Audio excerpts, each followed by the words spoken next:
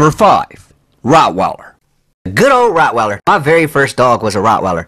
And another reason this dog is so loved in American culture is because Franklin and Chop. Number 4. Doberman. A Doberman, or Doberman Pinscher, is a medium to large breed of domestic dog that was originally developed around 1890 by Louis Doberman, a tax collector from Germany. Number 3. Presa Canario. The Presa Canario is a Spanish-bred large breed of Mastiff or catch dog type. Number 2. German Shepherd. The fact that German Shepherds are number 2 on my list should surprise absolutely no one. There's a reason why the police officers choose them as their companion. These dogs are the truth. Number 1. XL American Bully. These are not big pit bulls, but a newer breed that has a mix of pit bull inside of it.